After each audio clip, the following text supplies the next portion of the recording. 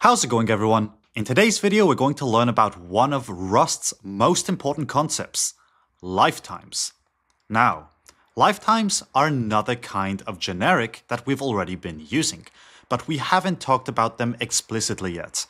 Rather than ensuring that a type has the behavior we want, lifetimes ensure that references are valid as long as we need them to be. Every reference in Rust has a lifetime, which is the scope for which that reference is valid.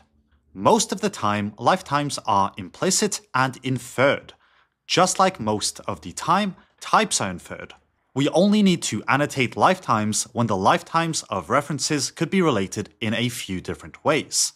And annotating lifetimes is not even a concept most other programming languages have. So this is going to feel unfamiliar if you're coming from languages like Python or JavaScript. But don't worry, we'll take it step by step and you'll get comfortable with the concept.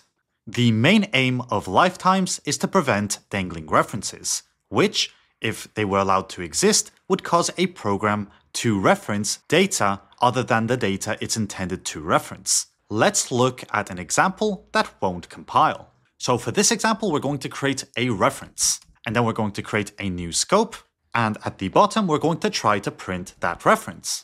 As soon as we try to run this, we're going to get an error, because R is a dangling reference. And if we go up in the error message, we're going to find out that this borrowed value does not live long enough. And the reason is that X is going to be out of scope when the inner scope ends, but R is still valid for the outer scope because its scope is larger. And in that case, we say that it lives longer.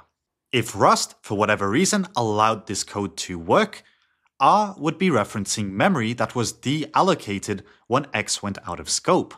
And anything we tried to do with R wouldn't work correctly. So, how does Rust determine that this code is invalid?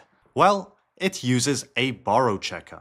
The Rust compiler has a borrow checker that compares scopes to determine whether all borrows are valid. Let's visualize the lifetimes with annotations. So here we can say that R has a lifetime annotation of A, which begins here. And R will go out of scope here, so this is where the lifetime ends. And I'm going to use 2 dashes to say that. Then here we can mention that a new lifetime begins, and we'll call this lifetime B, which ends down here. So here we've annotated the lifetime of R with A, and the lifetime of X with B. The inner B block is much smaller than the outer A lifetime block.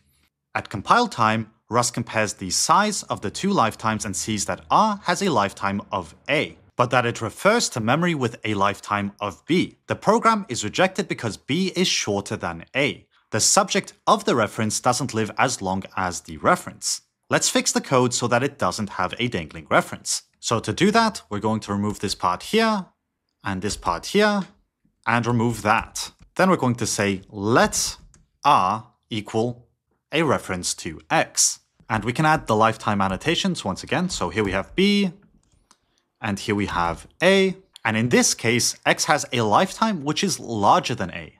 This means that R can reference X because Rust knows that the reference in R will always be valid while X is valid. When you have a reference, Rust makes sure that the data it points to will be valid for as long as the reference exists. This prevents use after free bugs and data races that you might encounter in other languages.